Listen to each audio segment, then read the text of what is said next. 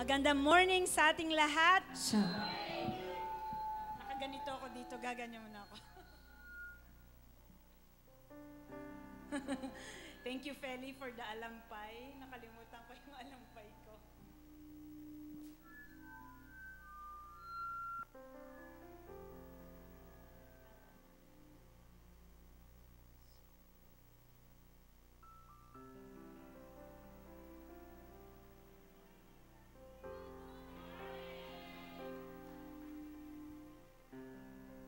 Good morning po sa ating mga nasa market, ground floor, at nasa second floor. Nagmamadali ako kanina. Pagdating ko, sabi ko, ang ganda ni Marivic. Oh, halatang na-late ako. Tapos pag-akyat ko sa second floor, andun na naman si Marivic. Hallelujah! Palapakan po natin ang Panginoon. The message of God is all over this building. Kaya lakasan nyo ang inyong sigaw. Baka sabihin nila, 10 lang sila sa taas. Hallelujah. And of course, good morning world. I know that some of our friends are listening to us in the US, in Belgium, Singapore, Doha, Qatar, Hong Kong, Pluto. Good morning. Magandang umaga po sa inyong lahat. Sige, kayo ay magpaganda muna. Tayo po ay mananalangin. Handa na po ba kayo para sa message ng Lord for today? I'm so happy to be here. And I would like to encourage you to get your notepad, your cell phone. You have to be ready to receive the Word of God. But more than that, we should be ready with our heart. Amen? Sino po may puso dito? Sabi sa Bible, guard your heart, for it is the wellspring of life. So ang puso po natin ngayon ay bubuhusan ng Panginoon ng mga revelation and strength and faith. Praise the Lord, may sumisigaw dyan, talagang bubuhusan ka ni Lord, umpisa pa lang. Amen? And I would like to encourage everyone to just expect big things from our God. Amen. Let us pray. Lord God, we come to you. We are not listening to a word of a person. We are ready for your word. You have sent your word, Lord God, to solve our problems. You have sent your word to manifest in our lives. And Lord, right now we decree and declare that this region, this place is receptive of your word. We declare, Lord, that angels are marshaling in the boundaries of this place. In the name of Jesus, and even in the online, Lord God, that your spirit is moving, oh God, across the air. Lahat po na nakakarinig ng iyong salita will be liberated, for where the Spirit of the Lord is, there is freedom. We pray, dear God, for the mighty manifestation of your Spirit. And I pray, Lord God, that no one will leave this place sick, bound, oh God, and heartbroken. Because you said in your word, Lord, that the anointing will break the yoke. You said, oh God, that the anointing will heal the brokenhearted, will set the captives free, and declare the Jubilee year of the Lord. Father, we bless you. We thank you. We honor you. We decrease, Lord, and you increase. Walk in this room, oh God, because when you walk in this room, everything is fine with us.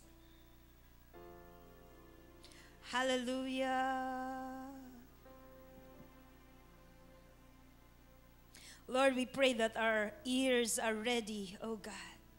Our spiritual ears are ready. Lord, we declare malakas ang pick-up namin ngayon, Lord. Malakas ang frequency namin. Oh God, Lord, hindi po aandap-andap, Panginoon. Malakas ang connection in the name of Jesus. I declare that the open heavens in this place, oh God.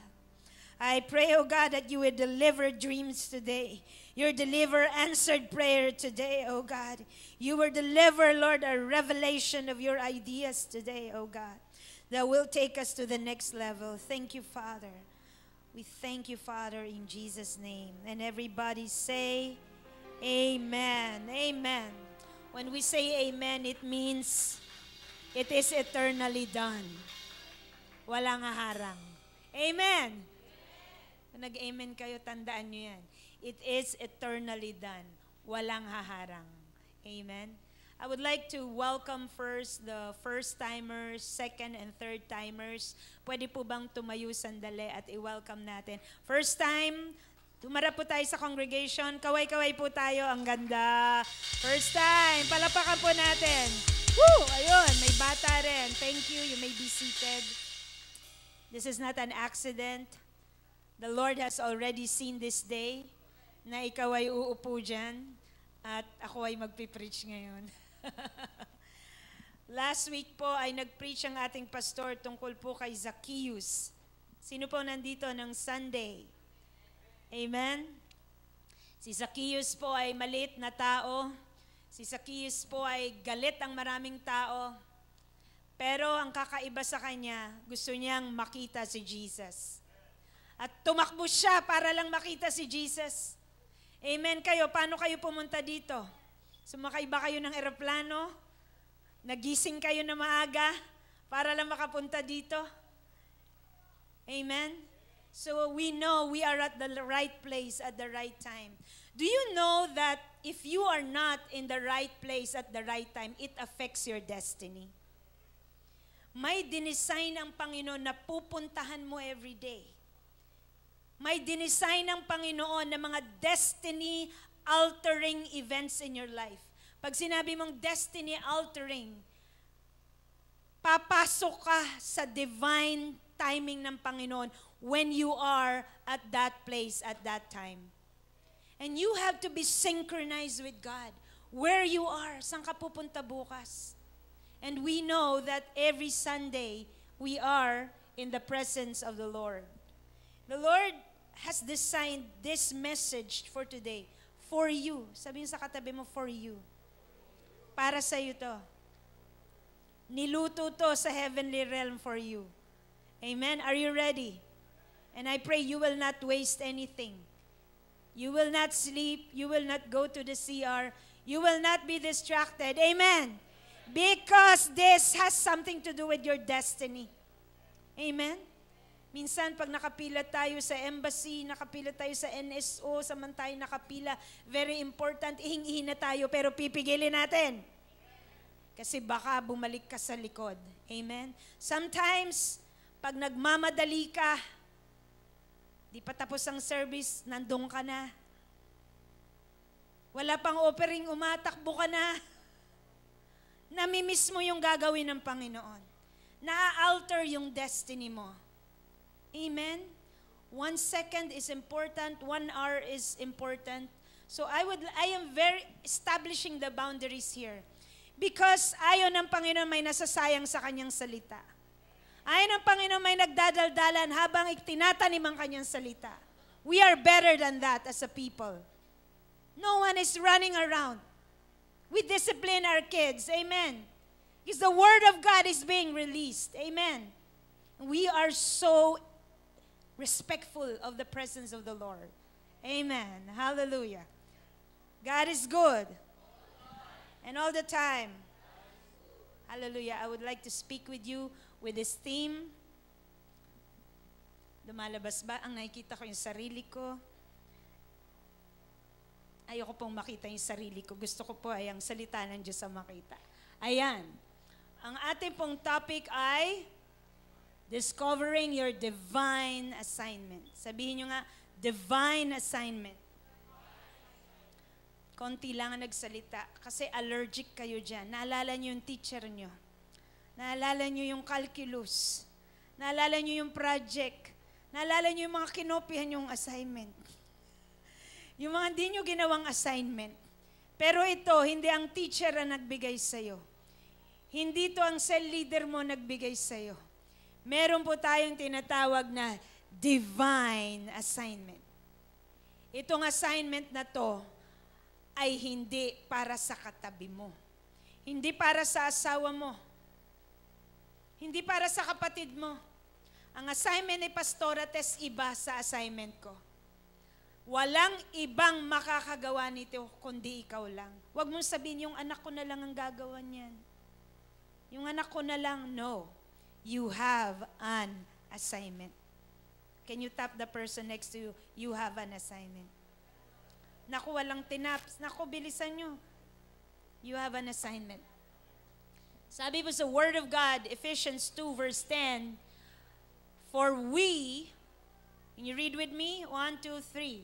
For we are God's handiwork, created in Christ Jesus to do good works, which God prepared.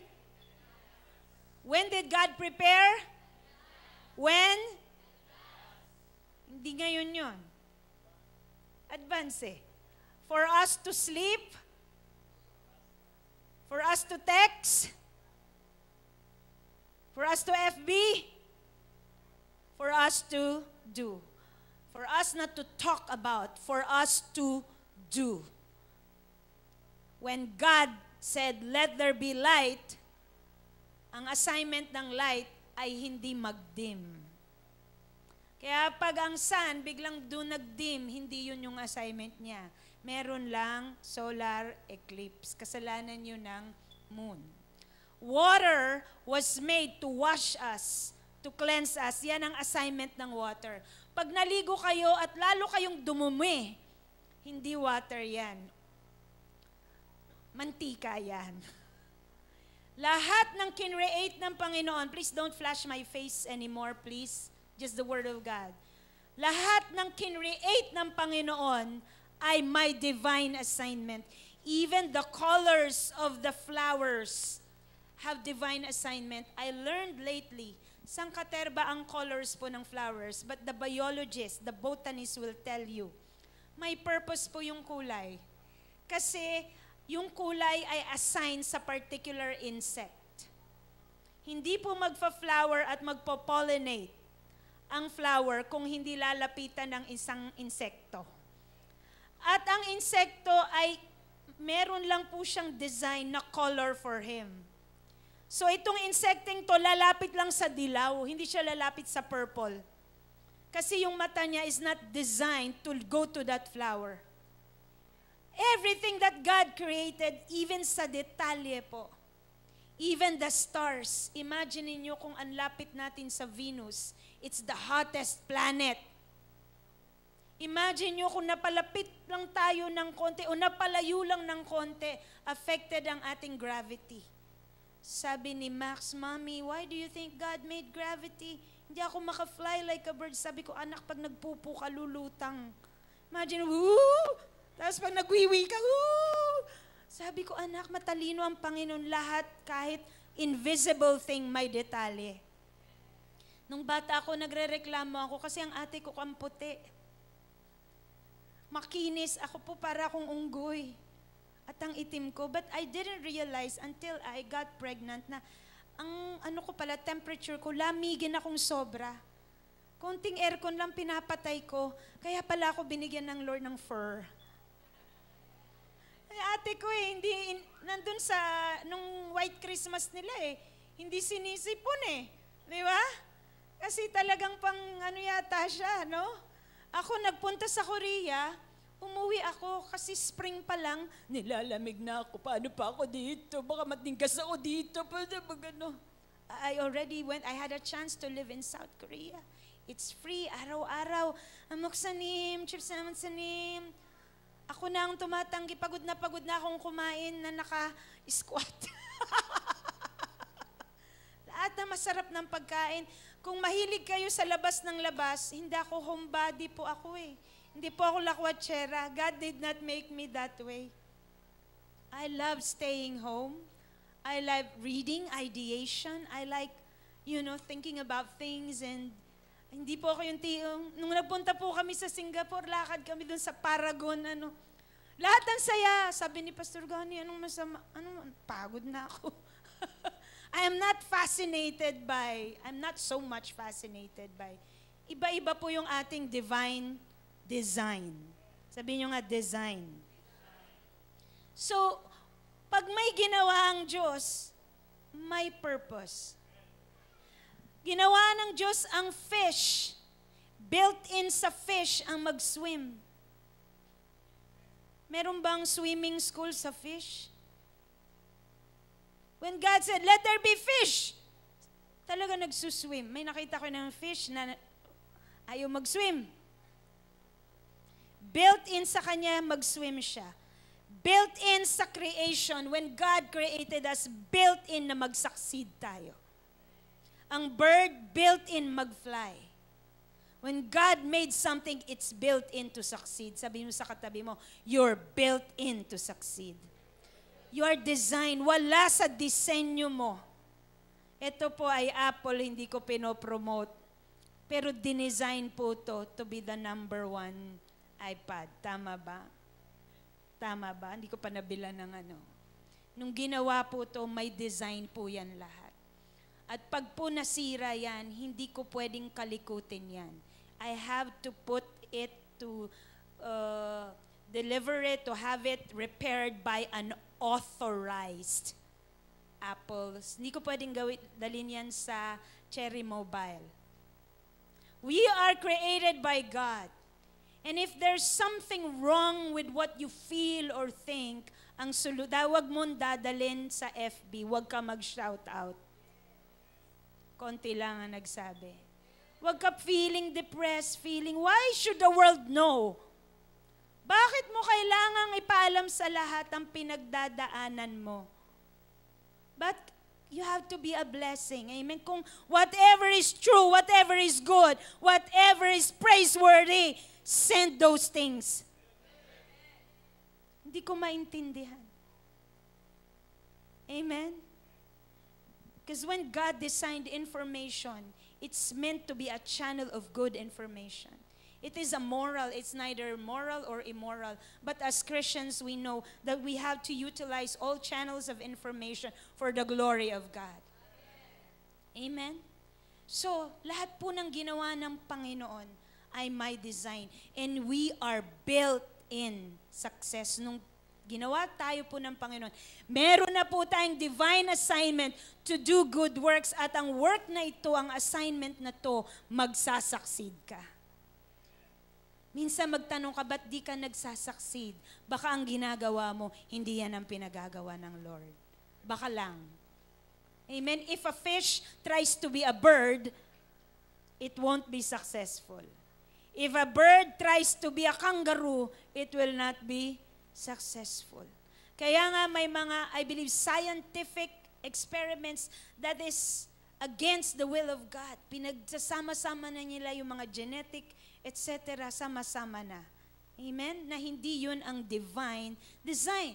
Kaya yung mga, nasa sa inyo yan, magpaganda kayo. Pero if you put something in your body, na silicone yan or hindi yan tama, that's not part of the design. Dahil gustong lumaki. Mag-exercise ka na lang. I must do this. I must increase. Ganun na lang. But if you put something, yung sobrang gusto mo mag-draw attention kung ano-anong ginagawa mo, pagtanda mo. Pag nilagyan mo ng mga tattoo ang katawan mo, tingnan mo pagtanda mo, ang skin mo lahat yan. Nakalagay sa Leviticus, huwag kang magpatattoo. If you don't want to say yes to me, but the Word of God says that, Leviticus 22:6. And all the needles, everything that will happen, you should teach it to our children. It's my children, Mommy, everyone is, minsan dinodrawingan pa ni Max ng kung ano-ano niyan. So I have to tell him because he doesn't know. Because our skin is not designed na maging designing canvas. Amen? Ay, ba't ba ako doon napunta? Kasi design no? Wala yun sa aking which God prepared in advance for us to do. The more that we need to always come to church and always not miss a single cell group, not miss a single church day. Why? Because God is always revealing to us what you need to do, your strategy for your design. Can I hear an amen? Hindi ibibigay yan sa'yo ng Lord ng one time. Abraham was 75 when God gave him his divine assignment. Kung sinong gusto 75. KFC, 63 yata nung ginawa niya yung secret recipe. 9 times siya na bankrupt. Kasi 11 herbs and spices yun eh. 10 and a half lang yung spices niya na kompleto niya. No? So, God has prepared something for us. Kung ang magulang mo walang nakitang maganda sa'yo, hindi ka pinaghandaan. Ang Diyos pinaghandaan ka. Nalala ko yung tatay ko, mahilig yun, hihiga hapon. Dito ka nga, dito ako sa tabi ng kilikili. Kaya hanggang ngayon naamoy ko pa yung kilikili niya sa ulo ko. Yung smell. Sabi niya, ano gusto mo paglaki mo? Hindi ko kasi alam ang gusto ko. Eh noon, basta nakaputi, panahon natin, lilet, no? Uso no nurse eh. Di ba? Sabi ko nurse. Takot na takot pala ako sa dugo. Tinalang di ako nag-nurse, I will be fired. Ganun ako may dugo. So sabi ko, nurse, sabi niya, ganun lang siya. Sabi niya siguro, paano kaya ako magpe-prepare? Babalik na naman ako sa Saudi. Nagsa-Saudi siya noon eh, no? So parents prepare for our children, but you know, I have good news for you. God has prepared something for us. Palapakan natin ang Panginoon. May mga iniisip tayo dyan, may baby tayo doon si Ezra. I'm sure may iniisip silang pagpe-prepare dyan. But you know, nothing can beat God's prepared assignment for your kid. Ang ate ko po ay nag-civil technology engineering. Amen? Yan ang na-prepare. Yan ang kanyang ano. Iba ang pin-prepare ng Panginoon. It's spiritual engineering. Palapakan natin ang Panginoon. Ang tindi, no? Envisioning, apostleship. God is greater. So, i-move na natin ito para mag-progress na tayo. So, you have a divine assignment. Kumbinsido na po ba kayo? Tinanong ako minsan ni Max. Lagi akong tinatanong doon, nakakasaray ako nang katabi yun eh. Mami, what is your purpose? Sabi ba naman sa akin? Ano kaya sinagot ko? Sabi ko, to be your mom. Because you are a history maker. I see something. I do not care how he was born. I do not know. So sabi ko, I was called to be your mom. My purpose is to give birth to 3 wonderful history makers. Konti lang ang nag-amen. Ba't yung mga nanay hindi nag-amen? Alam nyo ba nung pinanganak nyo yung anak nyo? Yan ay divine assignment. I am God. Basahin natin. 1, 2, 3, go. I am God, and there is no other. I am God, and there is none like me. I make known the end from the beginning, from ancient times. What is still to come, I say. My purpose will stand, and I will do all that I please. Ang kaibahan ng Panginoon sa sinasabi nila na ibang Diyos. Diyos ng Muhammad, Diyos ng anuman. Ang kaibahan niya, makinig ka, sinasabi niya. God starts after He finishes. God finishes first before He starts. Ginaya po yan ni Stephen Covey. Begin with the end in mind. Ang Diyos, bago niya gawin, inisip niya muna yung outcome. Amen. Yung makeup mo. Minsan kung ano-ano lang ako, kung ano-ano lang nangyayari, hindi ko rin alam paano ko. Pero yung iba, alam na nila kung anong effect ang gusto nila. Kung gusto nila naluluha, namamaga. Ako basta pare-pareho lang, gano'n lang. I am God, there is none like me. I make known the end from the beginning. As far as God is concerned, it's already done. Ang laki po ng problema ko nung mga 3-4 weeks ago. In fact, since January dun sa aming school, because I'm a school principal, magpapa-approve po kami magpapa-re-inspect po kami ng STEM track. Dahil po na-disapprove, deferred status po dahil hindi pinayagan yung aming lab. they really required yan 3 laboratories. And then, ang dami pong problema. Pero every time I pray, I always tell the Lord, Lord, as far as you are concerned, it's already, alam nyo, in-style lang ko po yung DepEd. Last year, nanghiram ako ng mga gamit sa Christian College of Tanawan, ang gaganda, para sa setup ko. Pero hindi po kalooban ng Lord. Kasi gusto niya po ay bago. Kaya yung lab material lang po namin is 1.7 million. Ipopost ko po. Pagkaganda-ganda. Iyan po ang amin pong laboratory ay laboratory. Nung pumunta po ako doon habang dinidesign din niya po yung laboratory ng Ateneo High School. Nag-open na po kasi ang Ateneo ng co-ed. May babae na yung senior high. And when I went there, I was ordering for the installation. Yung tinatapos niya is, so we have the same laboratory. It's a multi-million laboratory. Amen. Palapakan nyo naman po ang Panginoon. As far as God is concerned, it's already done. Kaya po nung Friday, inspection po namin, wala pong sinabi ang DepEd, kundi,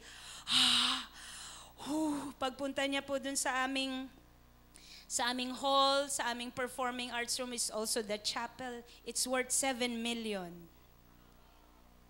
Wow. Yung 2-3 lab, it's worth 1.7 million. Ay, ilang milyon talaga, no? Ayaw ni Lord, sabi sa katabi mo, ayaw ni Lord manghiram ka. Ang iniisip lang natin ito amen? Kasi gusto ko nang ma-approve pero sabi ni Lord, align with me. Even our failure, God will use para ma-hit natin yung divine assignment natin. Malungkot ako noon, pero sabi ko siguro, may purpose ang Panginoon. Kasi meron po tayong divine assignment. Sabi po agad ni Dr. Tronco, yung ating sa buong Makati, sabi niya, may I ask all the principals to conduct our meeting here? Oh, sikat yung school ko. Amen. Pwede ba daw doon mag-meeting yung buong Makati? Kasi ang amin pong upuang isang ganyan is theater. 5,000 isang upuan. Wow! Amen! Wow talaga, no? So yung nagdi-design ako doon. Nung nagdi-design ako doon, sabi ko, Lord, 2 floors na lang. Dapat 5 floors to. Pero the Lord is good. Amen? So ang saya-saya ko po nung Friday, nung Thursday, na naglalakad po kami. Because God has already finished it. Kailangan lang hakbangan ko.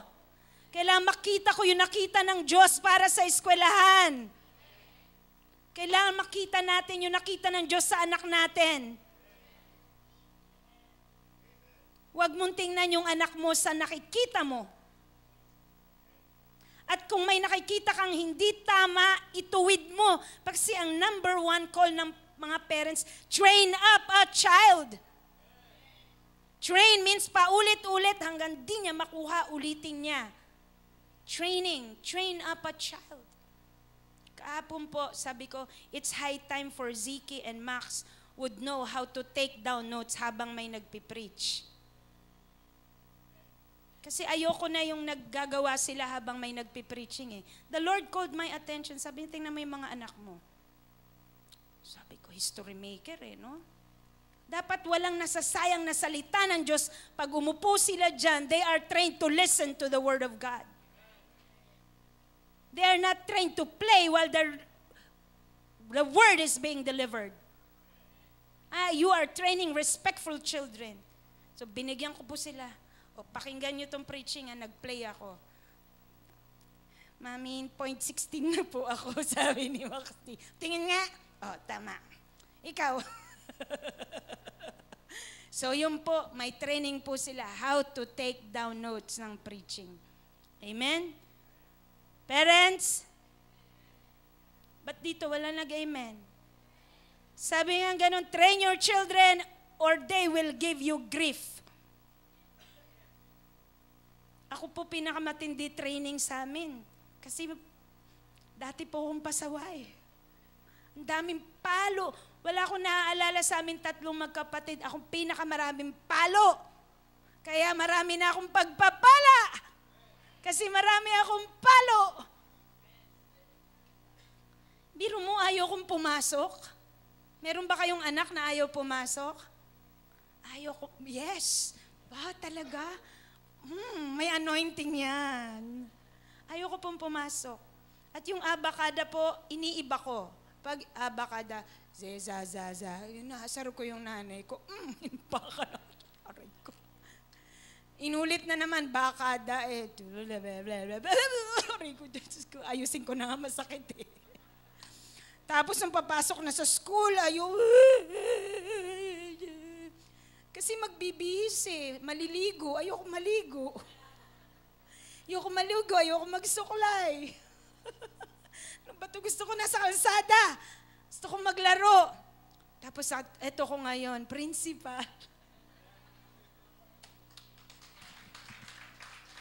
Aba, kung hindi ako kinutongan ng nanay ko, hindi ako magiging principal. Ha? O si Sarah pala, sa school ko mag-aaral. Amen? Buti nilang kinutongan ako ng lola niya noon. Amen? But ano mga anak nyo? Anak natin. Say amen. Praise the Lord. Ano to? You're born for a purpose. So my purpose will stand and I will do that. Ang mga parents na walang vision sa anak, hinahayaan lang ang anak. Parang isa lang nag-amen. Sabi ng anak ko sa akin, may pinapagawa ka, nakasimangot yung anak mo, di ba? You're the quadrillion strictest mom. Biro mo yan? The quadrillion strictest mom daw ako. Eh, di ba magpe-presidente ka? I don't like anymore. I'll be a businessman. It's so hard to be a president. Look at Duterte. Sabi niya, gaya, ayaw niya na daw. Dati presidente. Dati soldier. Ngayon, sabi niya, Mami, magsisinger na lang ako. When the night changes. Mas madali daw yun. It will never. Mami, can I apply sa X Factor? Oh, talaga, wala ka pang ipin. Di pa lumalabas yung isa mong ipin eh. Pag lumabas na, sabi ko, pero mo from president, businessman, nahirapan, kakanta na lang daw. Pogi naman daw siya, so pwede na, sabi ko. Huwag naman ganyan, anak, sabi ko ganyan. You were born for a purpose. So pag tinanong ako ng anak ko, what is your purpose? To be your mom. I will be the best mom. I may not be a best in math, best in calculus, but I will be a best mom. Amen? 11:30 na naglalaba pa ako, mga kapatid. You know why? Pag linggo, tapos ang labada. After ng preaching, mamaya plancha. Yung mga anak ko maayos ang damit. I don't make excuses na ako nagtatrabaho, madumi ang bahay. No. Amen. Sandali, ituloy na natin. Nagagalit ba ako? Next. Basahin po natin. I'm created for an assignment. Nakikita niyo po to? Naku, sorry na ano. This is a picture po. Nagkaroon po ng study ang mga scientists sa Northwestern California. Tiningnan po nila yung mga sperm. Alam niyo po yung in vitro fertilization, yung ini-inject po yung semen, kasi hindi na pwede. Parang si Belo, di ba, may snow. Ganun po yung ginawa, in-inject. So, sa isang injection po, there are 500 million sperm. That's an average of 500 million. Mag-uunahan po sila. Can you imagine 500 million tayo? Ilan lang ba tayo ngayon? E ang buong Pilipinas, ilang milyon lang? 100 million. Times 5 ng buong Pilipinas, ang sperm. Ang dami. Nakita po ng mga scientists, yung sperm na nakaka-penetrate sa ovum, nagla-light up. You know, may light yan eh. May 2016 experiment. Yung sperm na nakaka-penetrate, nagla-light up. Let there be light. And sabi ng mga Christian scientists, it's a case for the soul. Sabi ng Lord, 500 million. Woo! Sabi sa Psalm 139, your eyes have seen my unformed substance, and in your book were all written the days that were ordained for me, when as yet there was not one of them. Nakita na ng Diyos pa lang ang iyong unformed body. 500 million kapatid, ikaw yung tinuro ng Panginoon. Sabi niya, siya ang mananalo. Palakpakan natin ang Panginoon. Times 5 ng population ng Pilipinas, kapatid. But the Lord said sa 500 million na yon, He chose kung sino yung bibigyan niya ng light. At alam niyo po sa in vitro fertilization, hindi po nila inaano yung walang light, yung walang glow, yung mahina ang glow. Kasi defective daw yun. Yung nagla-light. So ibig sabihin, binigyan ka ng light ng Panginoon because He has a purpose for you. You are a winner even before we were born. I don't care ano po ang condition ng pagkakapanganak natin. We are nasa wedlock, out of lock, south lock, west lock. Wala po yan sa Panginoon. Pinili ka niya. Kasi kung di ka niya pinili, wala ka. Lahat po, kaya we are against abortion. And may the senators hear me. And the world hear me. Because you're terminating the gift of God to the world. Pag may nilaglag kang bata, nilalaglag mo ang pangarap ng Panginoon sa mundong ito. Nilalaglag mo ang may solusyon sa isang problema. Because when you were born, God brought a solution to the world. When I was born, God is bringing a principal. Amen. A pastora. Amen. At a mother. And many, many other things to come. Because I'm only 46. I will still do great, great things more than I have accomplished. Amen. Ito po sandali. Ruwak. Ayan po yung ruwak. Naniniwala po ako nung nabasa ko yan sa scientific article. That is the ruwak. That is the breath of God. And man became a living soul. Naging buhay yan. Nagmultiply yan. Because God gave the breath, the ruwak. And that is not the breath ng bad breath. That is the breath of the living God. That is the image of God. We have the DNA of God. You know, God has no problem with the fish and the bird. They are built in for success. Pero nung gagawin ang man, nag-meeting po sila. Napakinggan ko po sa isang pastor, sabi, nag-meeting sila. Proverbs 19:21. Sabi, God takes the counsel. Yung meeting na yun is a council, the Father, Son, and Holy Ghost. Pag binigyan natin to ng will, baka magrebelde sa atin. Kasi ang fish, hindi niya sasabing, ayoko lumangoy, ayoko. Sabi ni Nemo, ayoko lumangoy. Ay, lumalangoy pa rin siya, ayoko lumangoy. Pero ang tao, pag ginawa natin to na may will, baka magrebelde sa atin. Sabi ng Father God, sabi ng Holy Ghost, oo nga no. Anong gagawin natin? Sumagot po si God the Son. Anong sabi po ni God the Son? I will lay my life for them. So that even when they fail, they will still be successful. Kaya sabi sa book of Revelation, behold, the Lamb that was slain before the foundation of the world. Kapatid, walang mahirap sa Diyos. Kahit pinili mong tumalikod sa Kanya, binigyan ka na niya ng solusyon. Kasi gusto niya, the reason why you were born for will be accomplished. God is a God of accomplishments. Sabi niyo, accomplishments. Lakasan natin, accomplishments. Isa pa, accomplishments. Nalala ko sabi sa Bible, the glory of the grandfather is the grandchildren. Amen? Kaya bakit may mga lolo dito gusto ko na magkaanak? Di ba? Kasi tingnan mo yung mga apo ko. Naks. Kaya yung nanay ko, ganyan. Mga apo ko. Oh. Pag sinabing, mayaman ka ba? Mayaman ako, tingnan mo mga apo ko. Amen? Sorry, wala akong iba ma-example eh. Wala naman ako iba nanay dito. Forgive me. No? Because the glory, nasa kanila na lahat ng pinasa mo sa anak mo, nakikita mo na sa iyong mga apo. Dahil marami tayong lola dito, kaya po sinasabi ko sa yan, sa ang preaching na po na iyan. Sabi niya gano'n, the diligent lays up treasures for his children's children.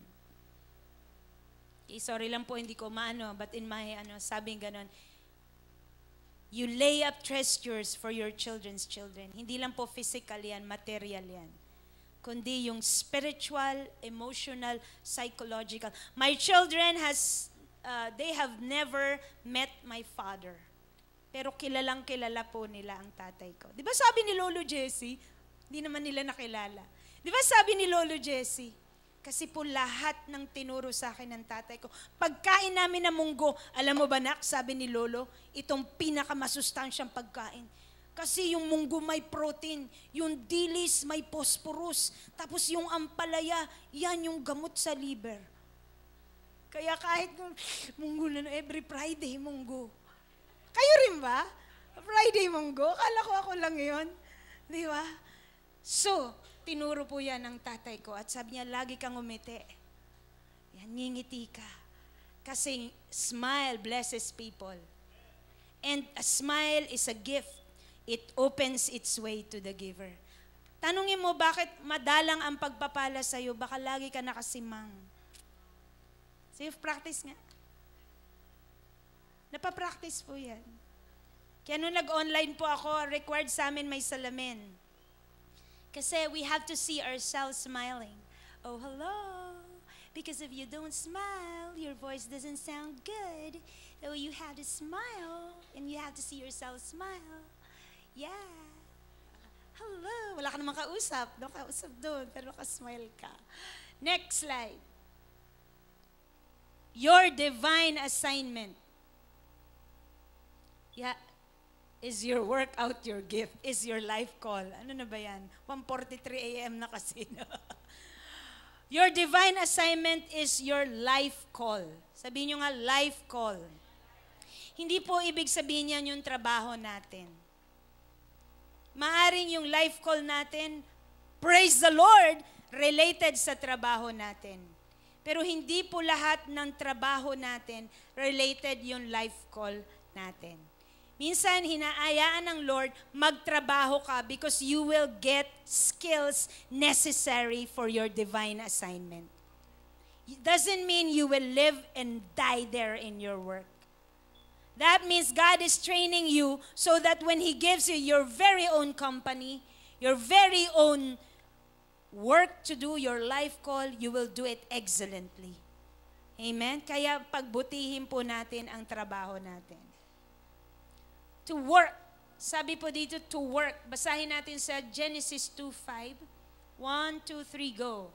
Now no shrub of the field was yet in the earth, and no plant of the field had yet sprouted. For the Lord God had not sent upon the earth, and there was no man to work or to cultivate it. Can you imagine the earth? Meron ng rocks, meron ng water, diba? May sea na may soil, may stars, may day, may night, pero wala pang plants, walang animals, walang flowers. Why? God has prevented growth. Ayaw pa ng Panginoon na patubuin, hindi pa siya nag-send ng rain kasi mayroon pang nawawala. Wala pang tao to cultivate it. And yung word po na cultivate is to perform a function. Yan po yung kinukote lagi pag nagtuturo ng stewardship. Wala pang manager. So, tinawag po ng Diyos tayo na i-manage po yung mga binigay sa atin ng Panginoon. I-manage natin ang bibig natin. I-manage natin ang stress natin. I-manage natin ang pagtulog natin. Yung iba din na natutulog ka ay FB. Online hanggang 24 hours. Talagang may destiny ang mga yan. Amen. Alam niyo po ba, there's a study of the most successful people. These people don't even watch TV because they're preparing for your future while you are surfing FB. Are you getting me? Time is so